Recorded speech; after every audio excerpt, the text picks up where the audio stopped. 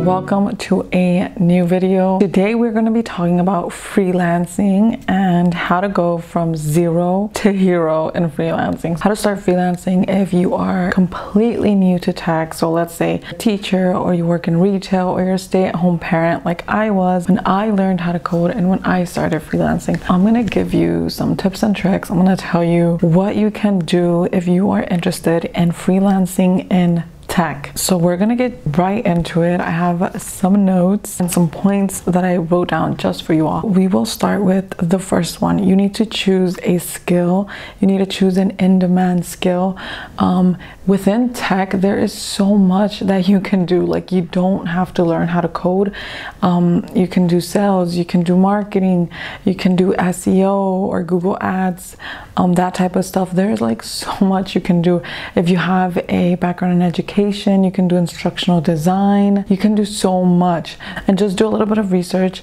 And then, however, if you are interested in completely changing your career and doing something completely different, then I feel like the safest bet is to learn how to code. You can easily start freelancing if you just learn the basics of at least one language. I'm not going to tell you that you have to learn JavaScript and Python and Ruby and Java and learn everything, because it's impossible. You can't learn every programming language. If you learn the basics of, let's just say, for example, web development, because that's where I started. So if you learn just the basics of HTML and CSS, you can get jobs. You can start freelancing directly. You can do email marketing, website management, website editing, design, web development on platforms like WordPress, Squarespace. There's a lot of platforms users use or small businesses use to build websites that you can use HTML and CSS to further build out those websites.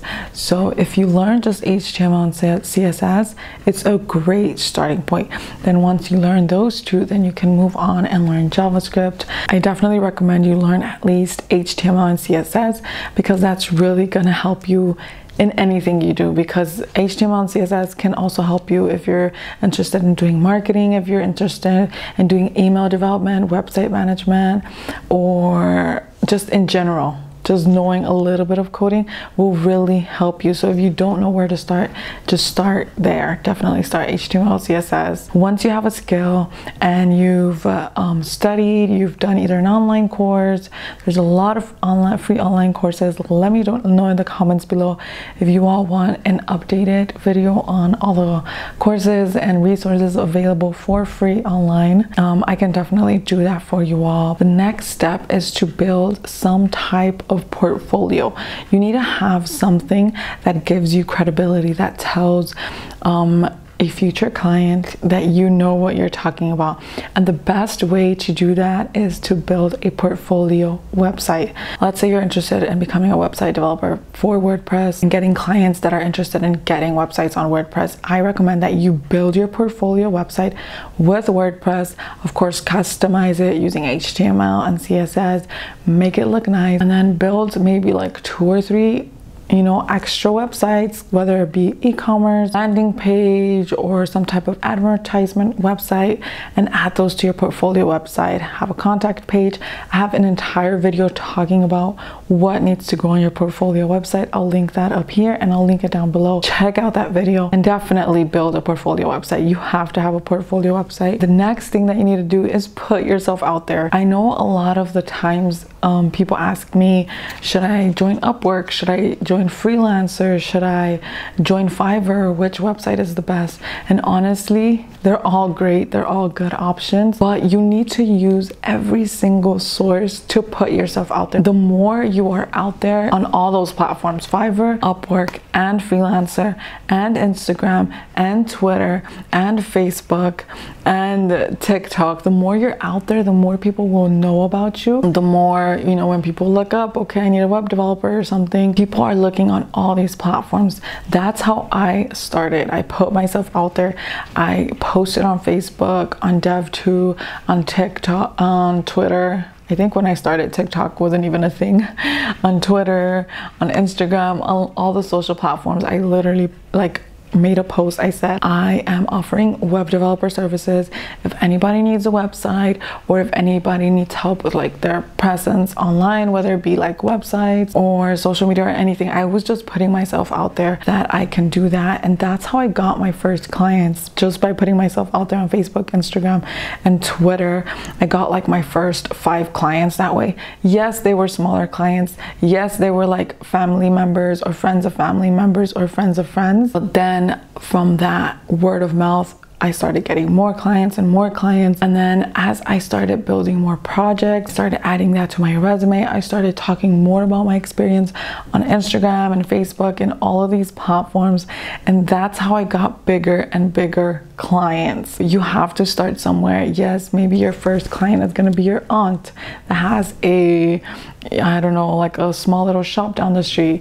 Yes, but you always have to build off of your previous clients. So learn from your first clients, build off of that, share your experience, talk to others, like, you know, tell them, oh, I recently built this website, or I built this system or this email marketing system for so-and-so small business. And that's how you're going to get more clients. And that's how you can start. Even when it comes to Fiverr or Upwork or Freelancer, you have to have something to show for it. It's really difficult to get clients through Upwork and Fiverr and Freelancer, especially if you're completely new to tech or to freelancing, because you have no credibility, you have no previous clients. And how are you going to get previous clients? You have to put yourself out there. You have to reach out to small businesses in your area, online, with families and friends. And once you get those first clients, you can put that as references on Upwork, on Fiverr, on Freelancer, and that'll even help you get clients on there. The last tip that I have, if you're interested in freelancing, is to keep learning. You have to keep learning. You have to keep growing. Every time you have a client, just keep learning from the experience. Be open to learning experiences. I've had a lot of times when clients reach out to me and they say, you know what, like, we want to hire you to build this out. However, it's in this, you know, technology, or if it's in this language, or it's in that, or whatever, and I don't know it, or I have very like minimal knowledge. I'll be straightforward with them and I'll tell them, you know what, I don't have 20 years experience with, let's just say, Tailwind. However, I have experience with JavaScript, I have experience with React and CSS, and I'm an extremely fast learner. I'm a dedicated learner. Give me a week and I'll be up to speed with it, and we can move forward with your project. Be open to doing that, because at the end of the day, if you're going to be a freelancer, you have to be open to that. If you're going to be closed to learning and you are only going to want to get clients that, for example, are doing only HTML, CSS, WordPress projects, then that's all you're going to be attracting, and that's going to be a limited pool. But if you're open to learning and to growing, your client pool is always going to be growing, because as you learn more things through other clients, then you can add more to your resume, you can add more to your portfolio, and that client pool just keeps growing and growing based on the skills that you have and what you can do. And that is it. Those are the tips that I have for you all. I know this video was really like broad, and I just gave you kind of like a broad idea, but I feel like it's a good starting point. If you all have any questions about freelancing, let me know in the comments below. I can make another video, and I am more than happy to help. Thank you again for coming to my channel, and don't forget to subscribe, give this video a thumbs up, and I will see you on the next one. Bye. Always takes too long, yeah, too long. I ain't got all